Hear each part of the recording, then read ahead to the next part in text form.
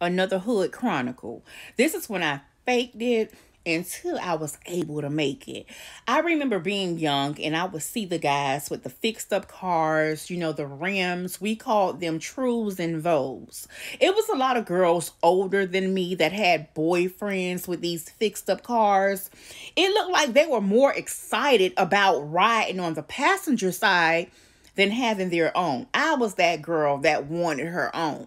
So as I grew up, I got, different type of cars. So I would go to this spot here in Miami. It was called the Tree. Oh my God, on 46th Street. After the Tree, we would go to the New Frontier. So I had a Chevy Nova. And I would go into AutoZone and I would always see all these hubcaps, the chrome ones, the ones that didn't shine that much, but I wanted the chrome ones, okay? So in the dark, after we had like a bottle or two, it looked like rims if you was like to squint your eyes far distance. But anyway, I faked it until I was able to make it.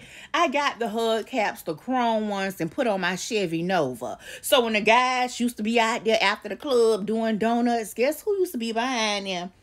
Me. So I used to park on the sidewalk because I stayed in the projects known as the Pork and Beans in Liberty City. The first 48. Yeah. But anyway, when I would come out my door, of course, I can see the two tires, closest to my door. So I'm like, okay, I goes to get into my driver's side. And look, hubcaps not even safe in the hood. Somebody took two of my hubcaps off the driver's side. See, I was too close. So I had a gate. I put like a little, the wire gates. I fixed my yard up with flowers and stuff. But yeah, it was cute. But yeah, they couldn't get over there. They probably thought I was coming out the door, so they couldn't get those. So I took those off and I threw them into the garbage. You won't get these. No. What you gonna do with just two? But anyway, yeah, I faked it until I was able to make it. So when I got like my Lincoln Navigator, guess what your girl got? Rims. Guess how many inches? 24s. So again, don't be bothered because you want something and you're not able to afford it yet.